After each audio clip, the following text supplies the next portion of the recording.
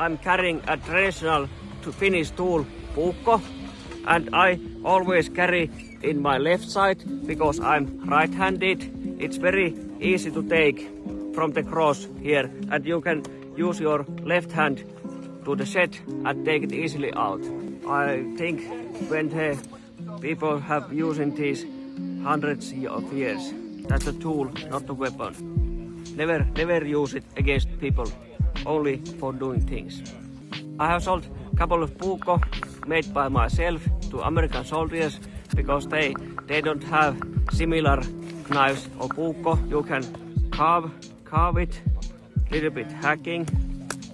Here you can skin an animal, you can cooking, slice onion or tomatoes or something. That's a Finnish Leatherman. You can do everything with the puukko.